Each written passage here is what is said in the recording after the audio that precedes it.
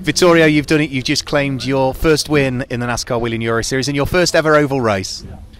Yeah, fantastic race. I'm very happy.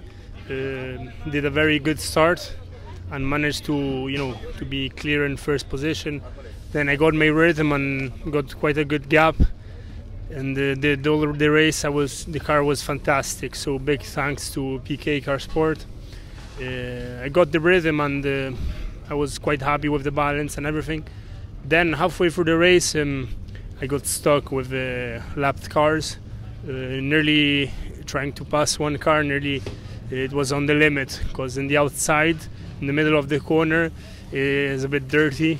So I lost a lot of time, and Matt caught me back. In the end, he was faster, but then I took my pace back again and managed to bring it, to the end. And very good feeling. First time here. I was fast also in qualifying. I was very close to pole position, but yeah, very happy for the race, for the results.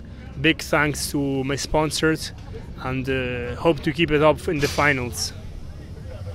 Towards the closing stage of the race, there was just a little touch on the tail end of your car from Myatt Snyder, which for a split second just unsettled you.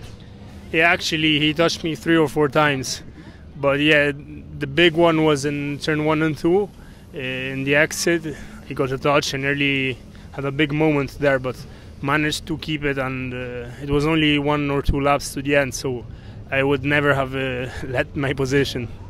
Well done on a win, congratulations, and we'll see you at the semi-finals in Hockenheim. Cheers, see you in Hockenheim.